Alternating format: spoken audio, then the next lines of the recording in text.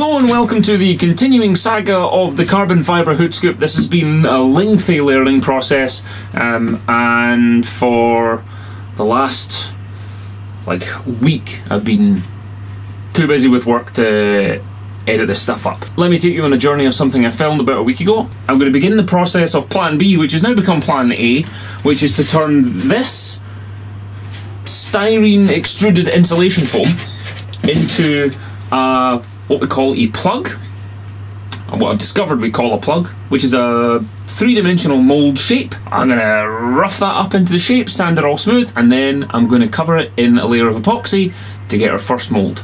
Here's what that looks like.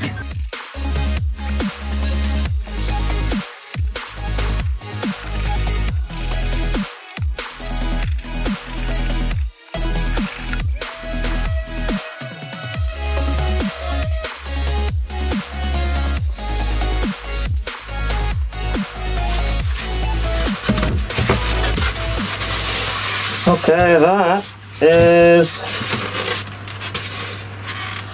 that's a hood scoop. You probably recognise it. Obviously, the front will have to have a cutout for the air to go in. 12 centimetres. So I've made a fair amount of dust. Plan B has kind of become plan A. That is a three-dimensional, sanded, smoothed, correctly sized hood scoop, basically. So hood scoop goes on there, and with a gap all round it, I turn this into an epoxy surfaced version of itself, and then I sand it all smooth, and then that allows me to mould as many as I like from this three-dimensional plug. So instead of having to do cut bits and pieces, I'm just gonna go from scratch, and this has been a much better learning process. The other thing is, I had a bit of an epiphany. The first project that I tried to do, I mentioned before, was trying to mould these. It's a radiator cover, and I was trying to mould on the top so that I could create a mould and then lay up resin on the underside of it to make carbon fibre versions. But in my studies and thoughts of the last couple of days, I've realised if I want to make a mould out of that, I'm actually holding a mould. All I need to do is turn it upside down, lay out carbon fibre on the inside of that, which is already smooth, and trim the edges. Like, I went to an awful lot of effort, like messing stuff up, when I could have just turned it over and laid up from the inside of that. So I may end up doing one of these before I do one of these. Later that same evening. So I've done this off camera because the amount of sanding that I have done, it's been about 3 hours of sanding and shaping this thing, and it's just too much for a video. But I made good progress, invested my time in this plug version idea, and after trimming this bad boy up and having a good old look at it, I was going to work on both at the same time, but actually this is going to be way more effort, and for an arguably worse result. So this is going to be my hood scoop. I just need to now mix up a bit of epoxy, fill in some of the gaps, because I will then want to do a full coat of epoxy over the top of it so that I can cast from it. So I'm just going to whip up a patch.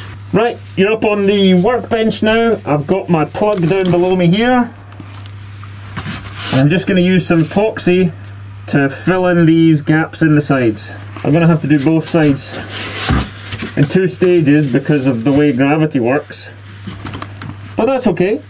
I'll do this side now, and I'll do the other side tomorrow.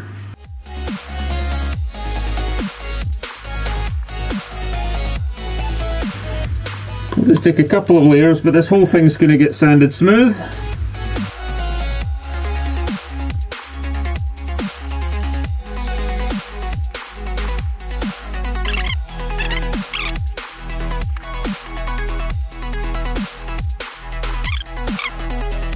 Might as well use this resin.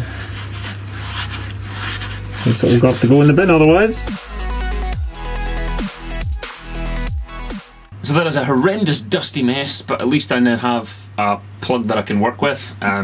it's going to need some more layers of epoxy. I'm going to have to try and research a way of filling in those gaps, because I can't mould over that, and I can't just use body filler because it's all polyester and it'll melt the styrofoam or styrene or whatever we're calling it. I'll find a solution to that and I will come back in the next video. Plan A is now making a whole plug and mould thing from scratch, but at least I've learned a lot from doing the other carbon fibre pieces that I think we're in better shape. If we weren't already on part 9, I'd be very surprised, because this is a lengthy process and lots of learning. So if you fancy it, have a go, but please expect that you will be having to spend a lot of money on chemicals to get started. This is much harder than I thought it would be, but at least I'm not having to vacuum bag it, because if you have to do vacuum bag parts, then you have to spend like £350 just on a vacuum pump, and then every time you want to infuse something with carbon epoxy, you know, with epoxy resin, like, you need about another £40 of supplies just to do any test part. At least with stuff like this, the cost is just the chemicals that go into the part. It's, you know, maybe like a paintbrush or something. Anyway, thank you for watching. Questions, comments, likes in the boxes down below. Thank you for joining us on this journey. I hope everyone is making good choices, and look after yourselves, and we will see you soon.